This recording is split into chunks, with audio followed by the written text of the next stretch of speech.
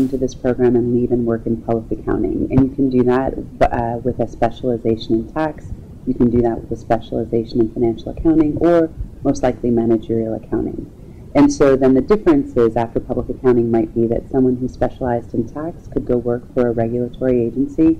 That could include the IRS. That could include the Governmental Accounting Office. That could also include the Joint Committee on Taxation. There are also academic positions available for someone with tax expertise to teach. And I found over the years that investment bankers are interested in tax students because they're confident that those students have been challenged and have the critical thinking skills that are necessary to be successful in a banking environment.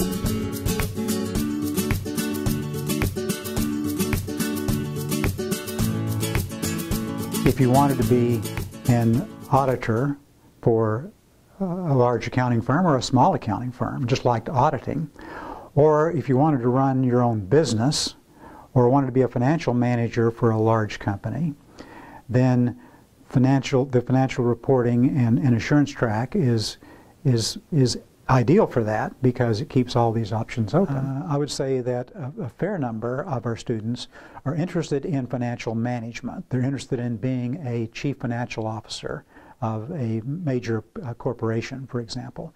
Others want to be chief financial officer of a not-for-profit organization. Beyond that, a fairly large number of students interested in government service of some kind, either as a regulator working for the Securities and Exchange Commission, or for a standard setter such as the International Accounting Standards Board or the Financial Accounting Standards Board in the U.S.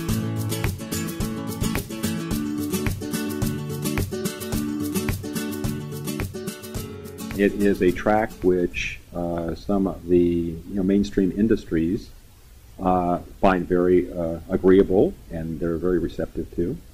That would also hold true for the financial services, investment banking, for example, as well as management consulting. It doesn't tend to focus so much on the track, more on what your training has been and your suitability for the profession. Being an entrepreneur, the notion of being, for example, in wealth management, these are all directions and employers who would have an interest in how you've designed your program and how you've trained yourself, and so the track works very well for that type of employer. So it has the advantage of this flexibility, which allows special interests to be incorporated in your program with the greatest degree of opportunity.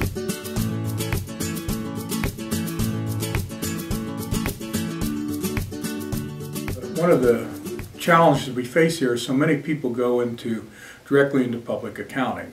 Probably 80 to 90% of our students every year do that. And we have many hundreds of employers from industry, from non-public accounting firms, coming to look for students too. And I think it signals to them that you're serious about looking at an industry job to start with. You don't have to do it, but it does send a very strong signal that you are serious about it.